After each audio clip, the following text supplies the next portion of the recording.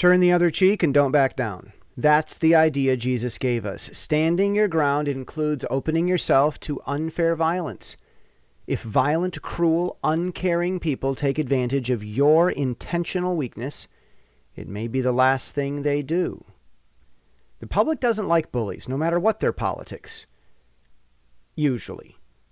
Next time a friend doesn't act like one, keep your ideas and opinions. Say what you normally say, maybe more. Just make sure you include that old wisdom of returning good for the evil dealt you by others.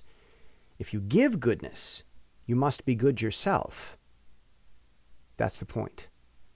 I'm Jesse Steele, jessesteele.com.